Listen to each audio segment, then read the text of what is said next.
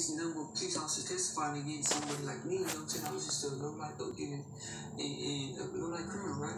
And so when the jury's seen this, you're seeing this low-life criminal compared to these dedicated police officers testifying. Who you gonna believe? You gonna believe the police officers?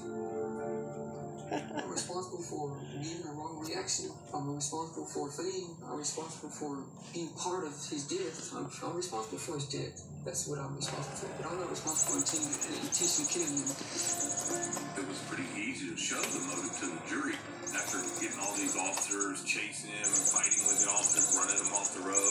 Here's one laying right in front of him, and he's got the capacity to stop Daniel Lopez with these spike strips. And to me, he was just an officer that was in his way to escape.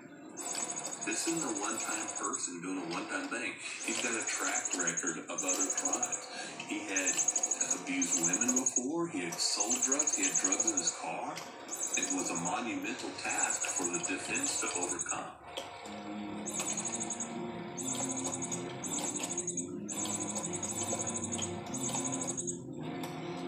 I think he firmly believed that he would be found guilty of capital murder in light of the fact that he was a police officer. He analyzed what his life would be like. He did not want to live in a penitentiary for the rest of his life, and the only alternative was death. And from the beginning, consistently, this young man wanted the death penalty.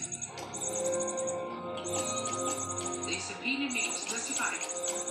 He says, "Mom, I have to get the death penalty. I have to make sure I get the death penalty.